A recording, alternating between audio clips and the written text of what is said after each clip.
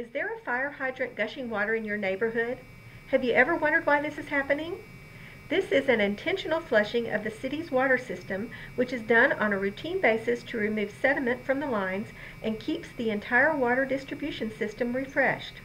Although it may appear to waste water, flushing the hydrant is part of a routine maintenance program necessary to maintain the integrity of the water system and to continue to deliver the highest quality water possible to our customers. Flushing of the dead-end fire hydrants is a state of Texas requirement by the Texas Commission on Environmental Quality. The process can take from 20 minutes to more than 8 hours to complete.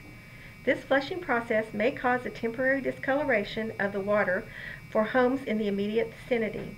This discoloration consists primarily of harmless silt and precipitates and does not affect the safety of the water. If you experience discoloration in your water after crews have been flushing in your neighborhood, clear the pipes in your own home by running all faucets for a minute or two. If you have any questions about your water service, please call the City of DeSoto Utility Billing Department at 972-230-9600.